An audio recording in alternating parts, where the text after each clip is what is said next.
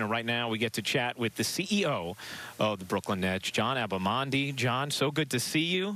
Getting ready to crank this thing back up. Yeah, Ryan, Sarah, thanks for being here today. We're super excited to get this season started.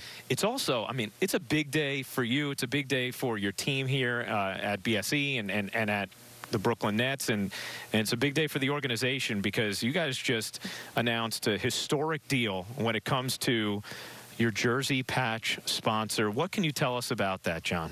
Yeah, we and obviously announced our jersey patch partner, Webull, New York City-based company, financial services company, and we're just really excited to have found a partner like them. The DNAs of our companies are very, very similar.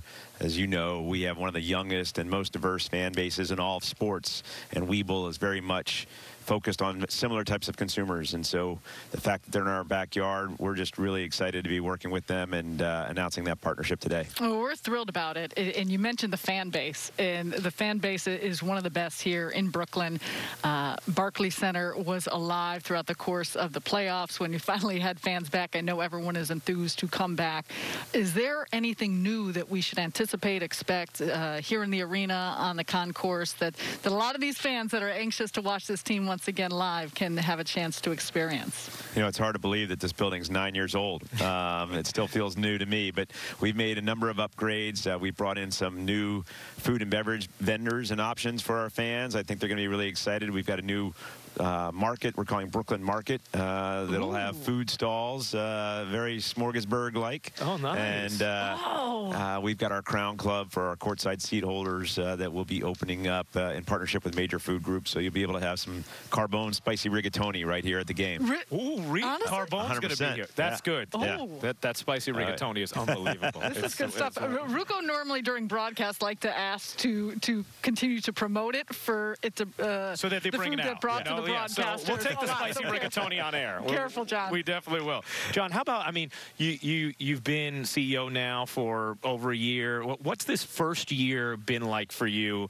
at the helm? What's been the highlight of this experience for you? Well, I think for all of us, right, it's been a year that's been defined in many ways by the pandemic, but also by this team and this roster and the exciting things that are happening on the court and with our fan base. So, you know, we've been through a lot of ups and downs, as you all know, but you've lived it with us. But you know, we saw this building full during the playoffs. We anticipate being full this season again. No capacity restrictions.